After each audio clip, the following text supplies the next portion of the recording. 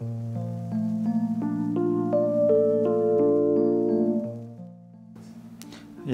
NRB has recently brought out the monetary policy for fiscal year 2022-23 on last Friday, on 22 July.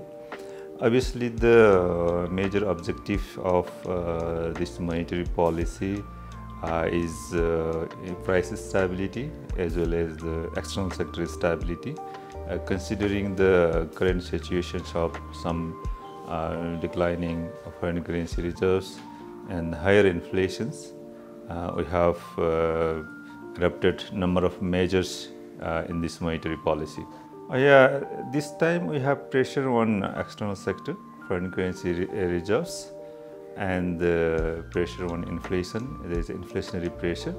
Obviously, to control aggregate demand from controlling pressure from the demand side, we need to raise our policy rate. That's why we raised the policy rate by 1.5% in this time. Obviously, that will increase the cost of borrowing for the time being, but it will help to maintain the macroeconomic stability. Obviously, credit helps to achieve growth, but the growth is determined by many different factors. Credit is only one factors. If you can look at the past, or if you can look at the history, some past data, we had a private sector credit growth of on an average 19%, but our economic growth is just about 4 to 5% average economic growth. So in our case, credit growth hasn't been supporting the economic growth. That's why just lowering the credit growth target doesn't mean that it will lower the economic growth, because economic growth depends on other factors also, and if credit growth goes to the productive sectors, then the even lower credit growth can enhance the economic growth. Whether it will be achievable or not is a different factors, because the growth is determined by very different factors. Credit is only one, as I said earlier. But still, given the other things like maybe this current year, we are going to have the additional 700 megawatt of hydropower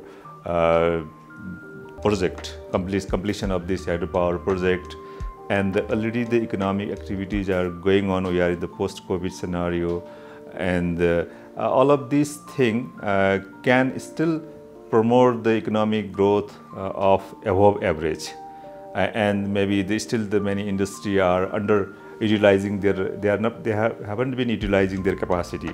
So if they can utilize their capacity, then still we can achieve the above average economic growth. I don't say you can achieve exactly the 8% growth, but it will be still a strong growth.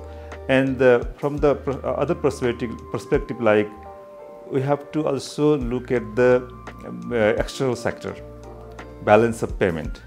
If you want to grow at a very higher rate, obviously we are the very import dependent economy.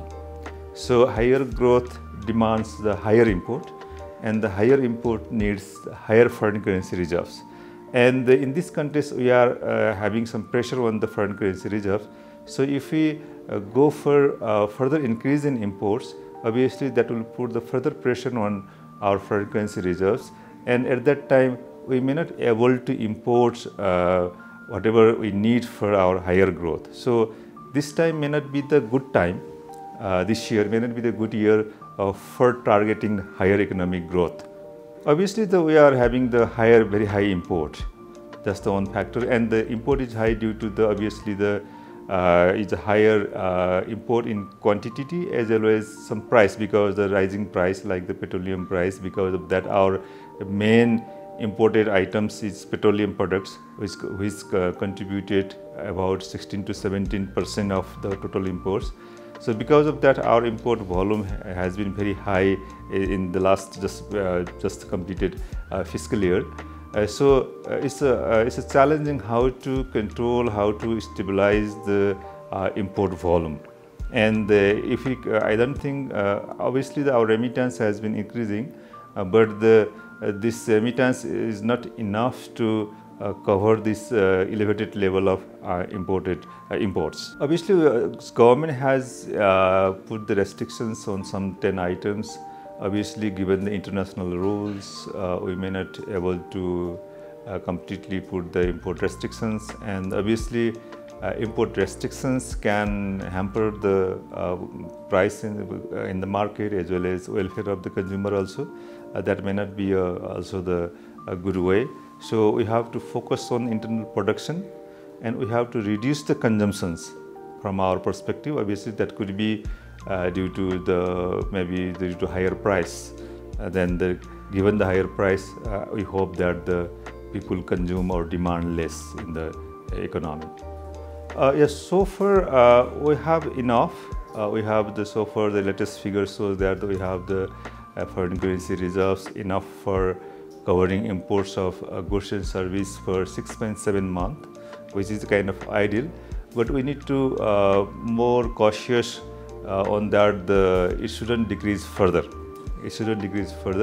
For that, we have taken a number of measures. That's why we have adopted the tight monetary policy stance, so that the higher interest rate can curtail the demand, and that demand reduce the imports. That's why we are thinking, and obviously the higher interest rate attracts more remittances, as well as people will go for more saving, and that's the way we are thinking. Obviously, if we are closely monitoring how it goes, and if the situation demands, obviously we need to adopt the other additional measures also to prevent the further depletion of foreign currency reserves. Yeah, that has obviously some positive and negative implications. In recent days, Indian currency has been falling against the US dollar, and our currency also in line with that also has been depreciating, and that has some pros and cons. Obviously, that will make the imports in dollar term costlier. I think that is good for us to solve our external pressure to some extent, and that higher dollar exchange rate can attract the more remittance inflow. That is some positive impact from the depreciations.